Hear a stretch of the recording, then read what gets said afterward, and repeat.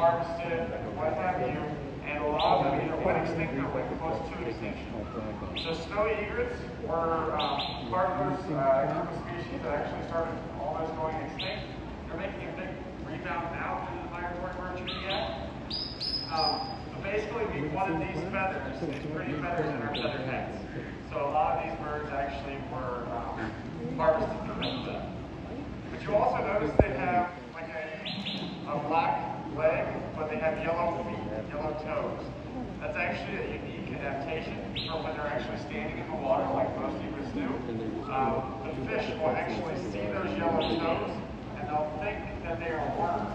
So fish will come to nibble on the feet, and that's when they grab it.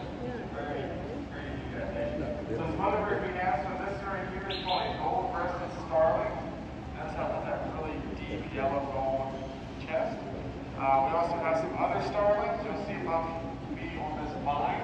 They have a more brown, bronze chest. Those are called superb starlings. So we have those two species of starlings. There's a handful of them here as well. Some other birds we have are the white-crested laughing thrush, which is that brown one with the white chest and head that's hopping around. There are 3 of those in this room. They get that name because they actually make a lot of noise and it actually sounds like laughter. White-crested laughing thrushes. So other birds we have a marbled teal heel here on the ground, and we also have a spotted whistling duck. So this brown duck that's on the railing, they don't actually quack, they just whistle. So oftentimes you'll hear them whistling. So this bird here is called a southern bald ibis. Her name is Sigourney.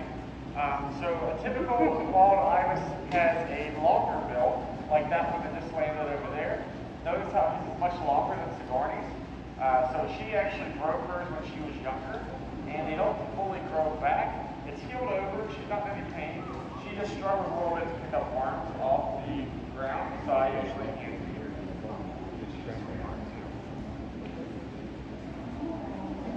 You see the one right below you?